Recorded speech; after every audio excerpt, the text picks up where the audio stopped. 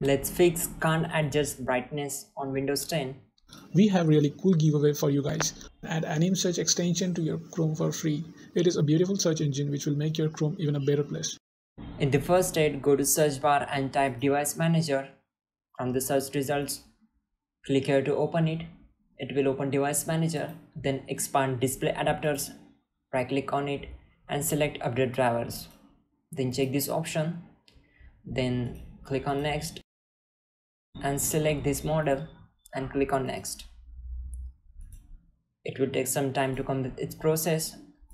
So your drivers are successfully updated. Now expand monitors. Right click on this and select update drivers. Now again check this option. Then select this model and click on next and close all windows one by one. Now here comes an important part where we need to fix this issue using command prompt. Click on search, type cmd, right click on command prompt and click on run as administrator. Then select S and it will open command prompt window. Just type cls to clear screen. The commands are little lengthier, so I have made it really simple for you. I have created a list. We will copy and paste them from there. So let's quickly open Chrome browser to open list of commands. Now search for house.tech Windows commands. You might be surprised how my Chrome is looking so attractive. So the reason is I was actually bored with the normal white Chrome theme. So I installed this extension on my Chrome called Anim Search. If you also want to make your computer a masterpiece, then I am putting the link in the description. Click on the first link, which is from house.tech. You should see commands option on top. Click on that.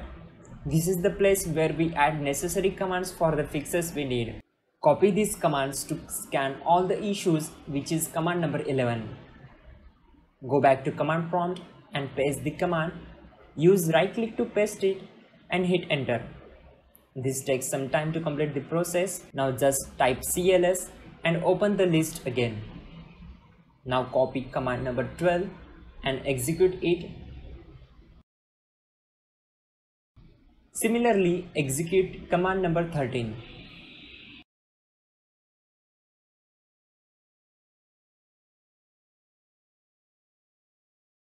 Now execute soc command, which is number 14, which will refresh the association between the libraries.